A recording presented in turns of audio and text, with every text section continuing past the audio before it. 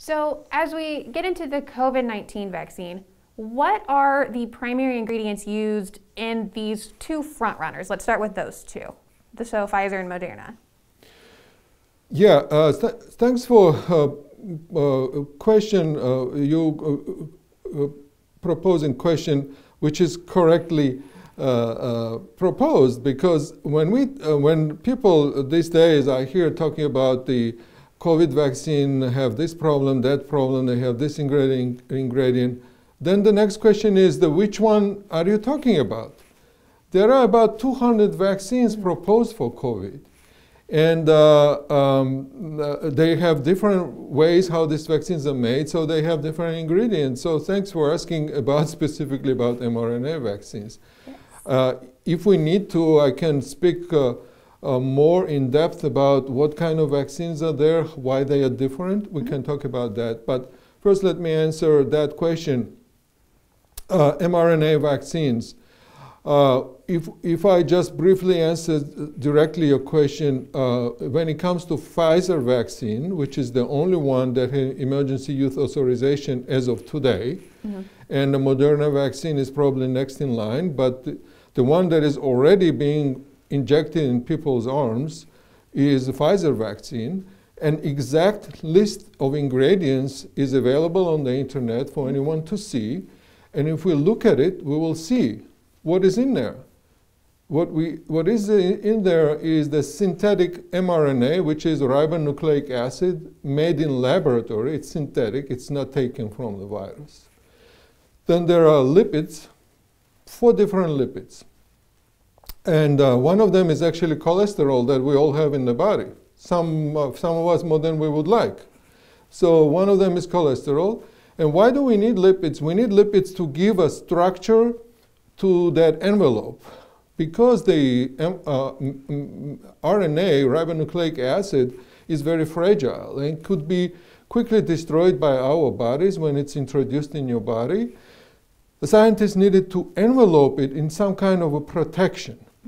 And they came up with this lipid particles. They call nanoparticles because they're tiny, tiny particles, no larger than the virus itself. And they envelope mRNA to protect it from the destruction. So, and one of those lipids is positively charged. And the reason is because the RNA itself is negatively charged. So obviously positive, negative attract to each other and they stick together. And the other 2 lipids are just giving structure to this protective envelope, just like a house needs a frame, otherwise it will collapse. The same with this one. You need a structure. The one thing I should mention that it is suspected that positively charged lipid particle could be the one could theoretically cause a allergic reaction, for example, that people are concerned with. But the analysis shows that if there is anything causing, that could be the one that causing allergic reaction. The other parts are salts. One, just a simple table salt, and then some other salts. So why do we need salts?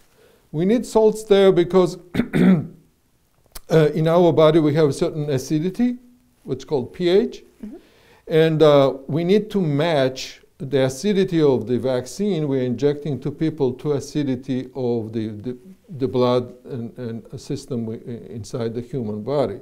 So the matching them makes it more effective. So that's why we need a salt. And the last one is again, home ingredient, sugar, just a regular table sugar. And sugar is there as what we call stabilizer. It helps that frozen lipid particles, as we know Pfizer is frozen vaccine, they don't stick to each other and stay apart. So that's why we have a sugar in it. So here is all ingredients, and what you probably notice, I did not mention any preservatives like thimerosal. It's not there simply. I did not mention any adjuvants like aluminum because it's not there. I told you exactly what is in it, and there is also, as you notice, I did not mention any protein because there is no protein in the Pfizer vaccine.